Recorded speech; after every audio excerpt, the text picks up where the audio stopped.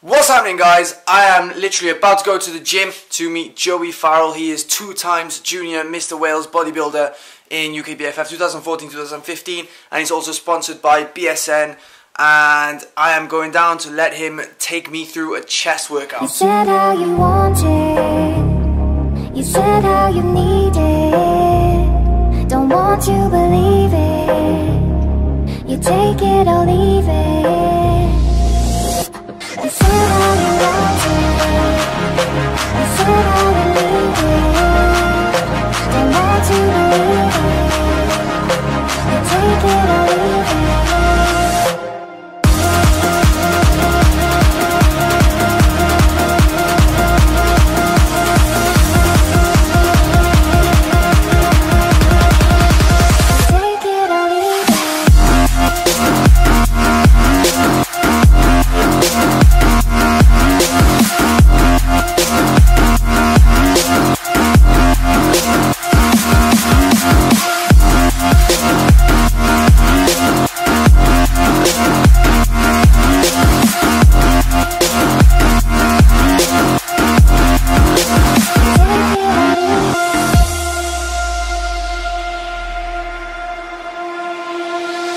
You said how you want it, you said how you need it, don't want to believe it, you take it or leave it. You said how you want it, you said how you need it,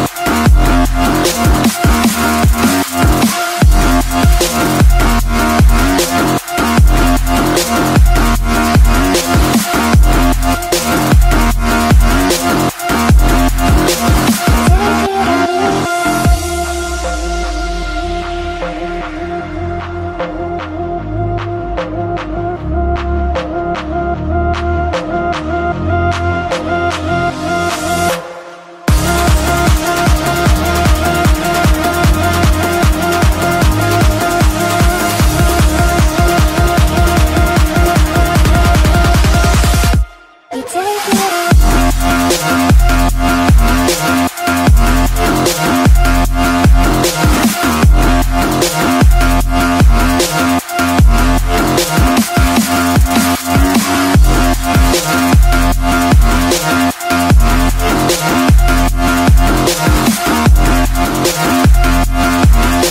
it.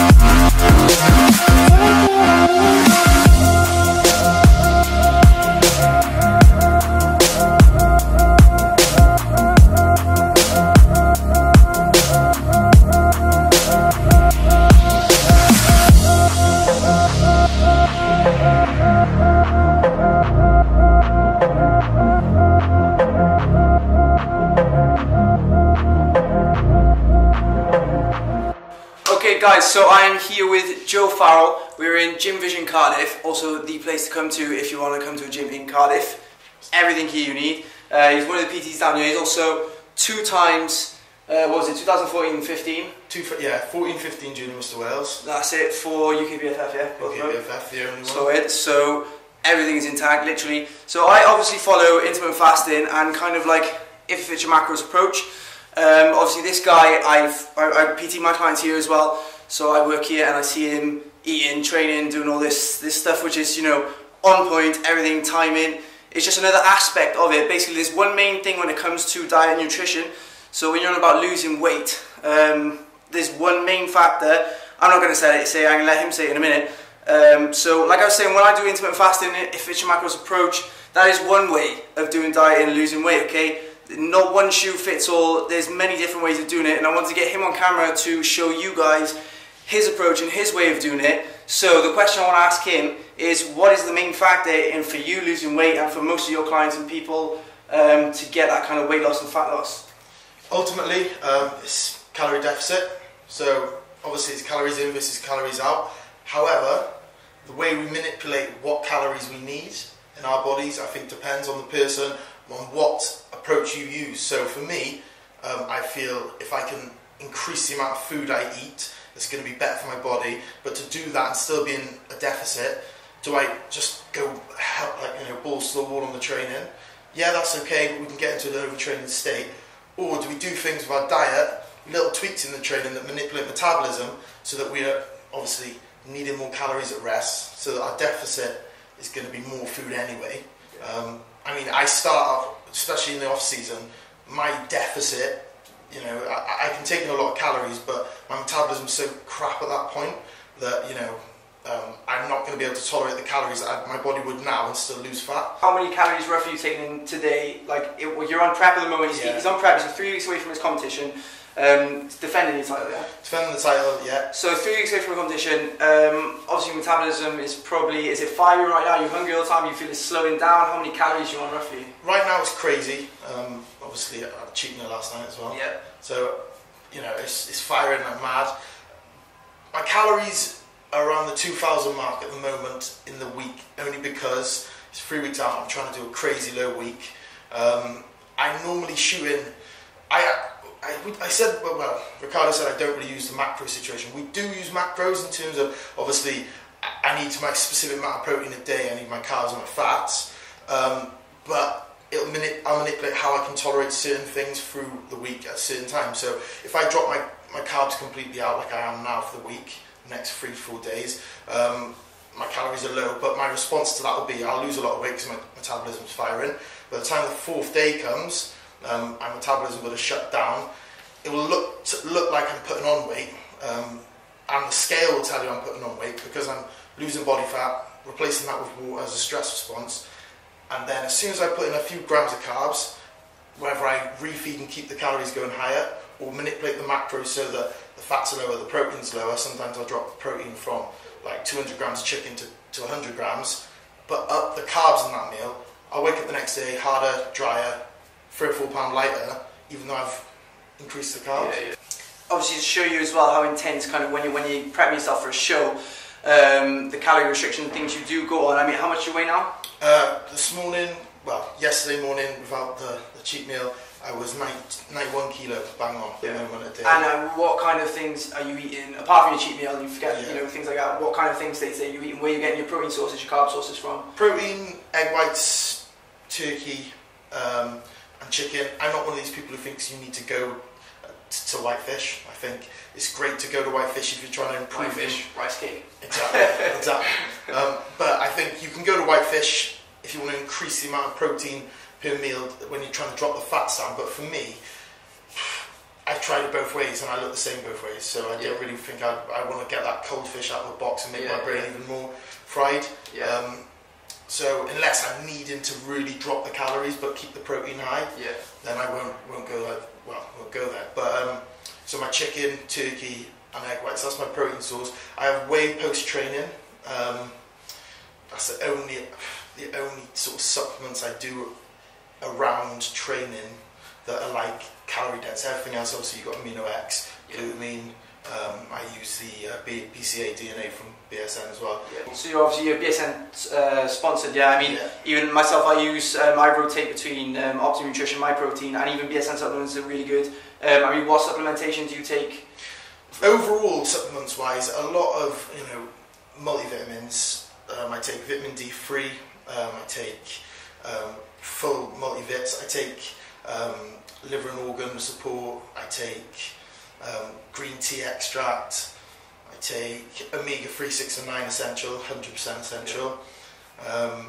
Do you have specific timings to take them and stuff like that? I smash them all in the morning. It's funny, I've got a table, I have all my tubs, and I just literally know what I need to take out of each one, put them all in the thing, and then in the morning it's like scoop, bang, water down. I'm not really that, I don't think it's, for me, it's not what it actually is doing for me. It just makes me think, if I'm putting all these little supplements in, which I can tell you Mark from CSN makes a lot of money off me from buying all the bloody things, but taking them makes me more motivated. I think, I'm doing everything I possibly can, and if I'm putting in the effort, why not get that extra 1%?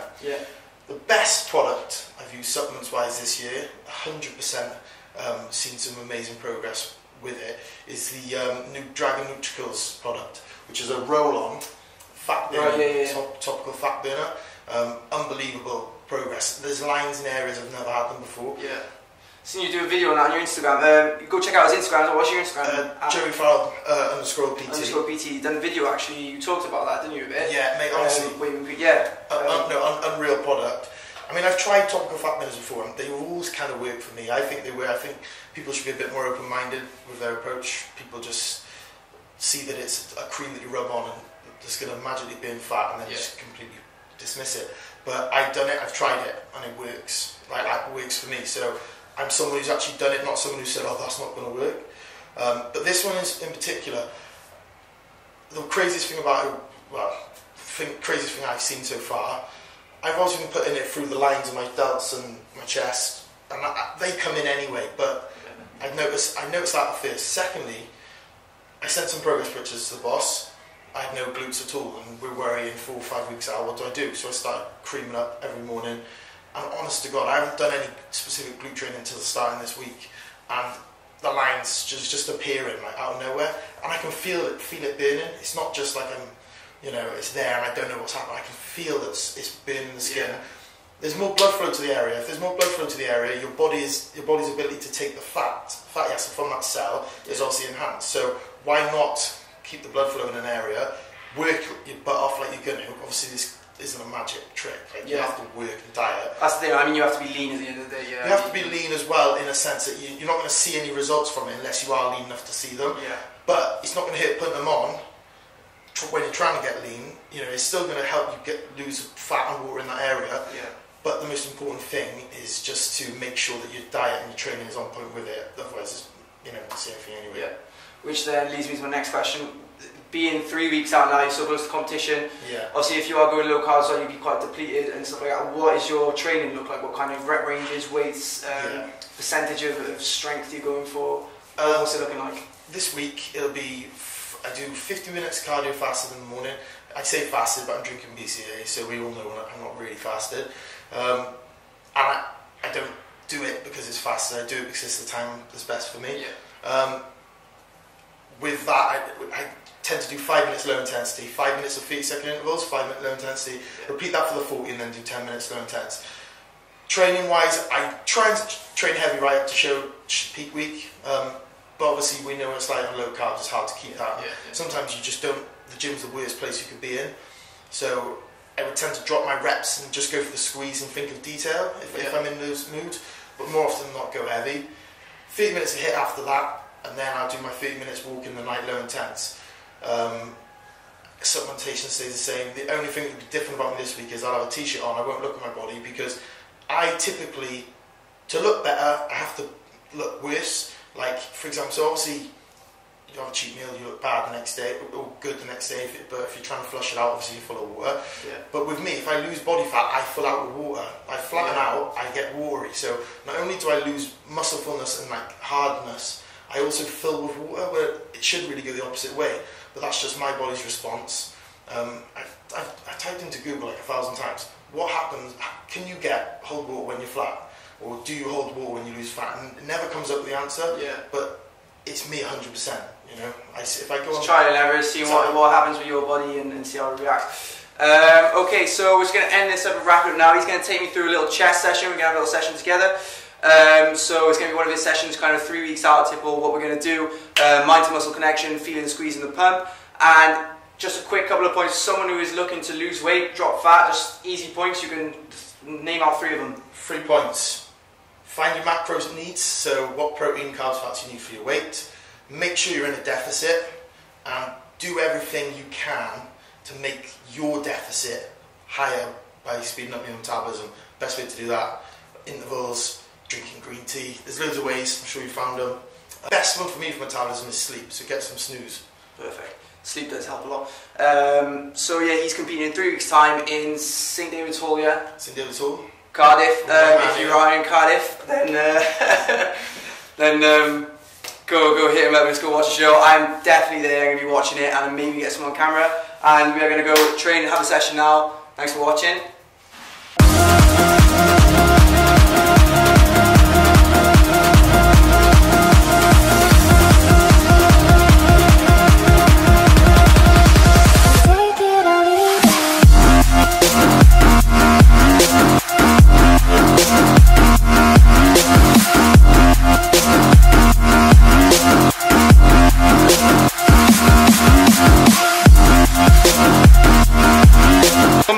We want to add in there. Okay, don't necessarily worry about the scales when you're on about your weight loss journey, your fat loss journey, whatever you want to call it. But there's always different variables involved. So if you step on the scales and you're not losing weight, you're going to panic, go and have a burger or a pizza. Realistically, guys, you're probably just holding water. When you lose fat, your body replaces it with water. That's what it does. Stay with it, guarantee. If you look in the mirror and take progress pictures, you see the differences.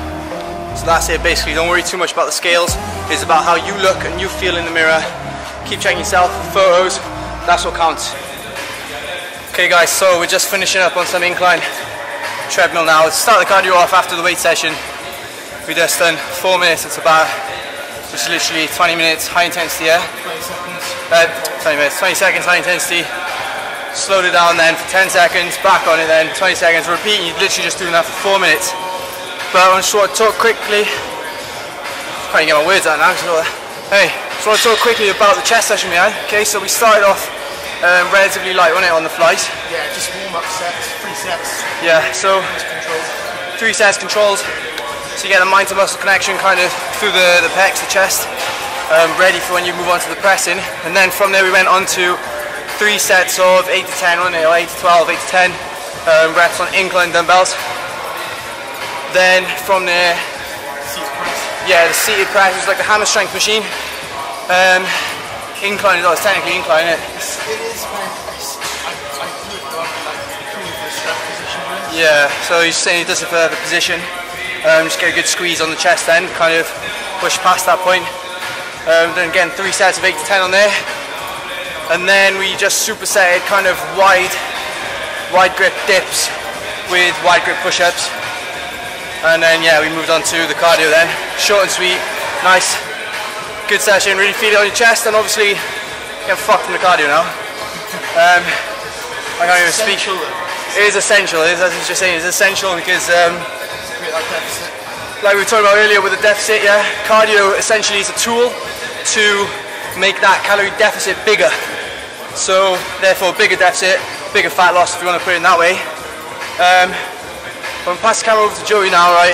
Maybe just talk about some other crucial points for if you're on a weight loss journey or fat loss journey, or you want to know about muscle building and just general losing weight.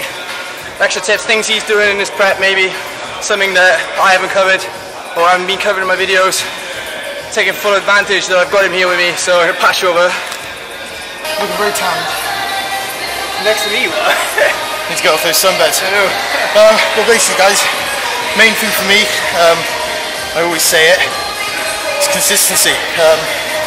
Throughout prep, one thing I'm completely, well, always on, it's the same thing every day, no changing. Obviously you have your refeeds and stuff like that, but the pattern of getting straight back into it, the only way you know what's working is if you do something continuously, and then if something's not working, mix up the variables, change things about a little bit, you can go from there.